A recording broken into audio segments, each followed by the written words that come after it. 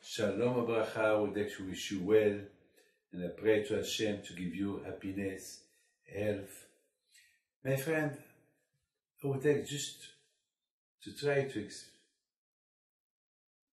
explain you, maybe you can understand altogether, the story of Korah.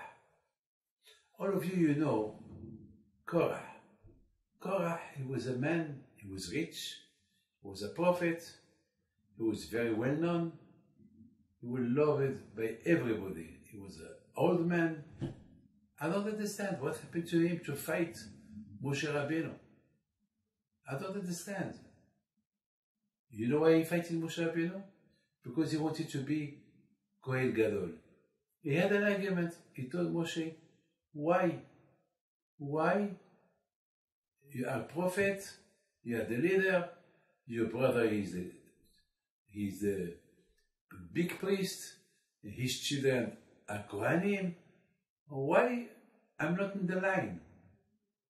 And besides this, I see that my grandson, Shmuel, the prophet Shmuel, he will be equal like Moshe and Aaron.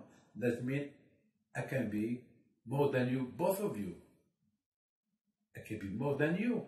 So why I'm not in a good line? Why I don't have a title here in this big Jewish community here in the desert? I mean, you know, my friend, the titles, it's Hashem who give. It's Hashem who give kavod. If Hashem wants you to be rich, you'll be rich. If Hashem wants you to be poor, you'll be poor. If Hashem wants you to be healthy, you'll be healthy. Everything comes from HaKadosh Baruch Hu.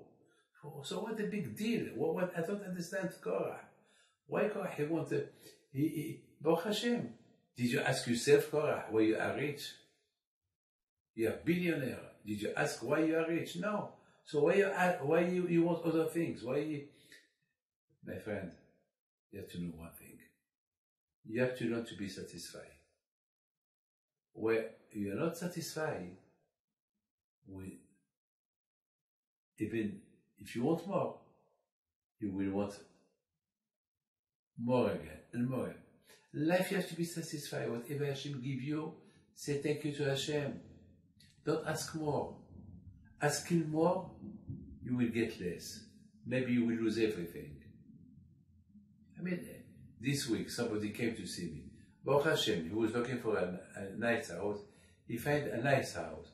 Once he bought it, he saw another house that it was for sale. So he told me, Rabbi, why Hashem he didn't help me to buy, to hold another few weeks to buy this house that she's now on sale. She's more better than the one that I bought. I told him, are you crazy? You behave like Korah. Say thank you to Hashem that you got a house, that you have the money. These people that had no money. Are you crazy? Why you talk like that? Now that Hashem helped you to buy the house that you needed, and you bought it, now you saw another one. Why are you jealous? I mean, you don't have a karatatov. Say thank you to Hashem instead of complaining. My friend, never complain.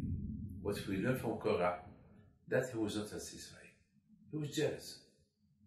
When you are not satisfied, and you are jealous, you may lose everything. God forbid. Hashem bless you and give you bracha v'atzlacha. Amen.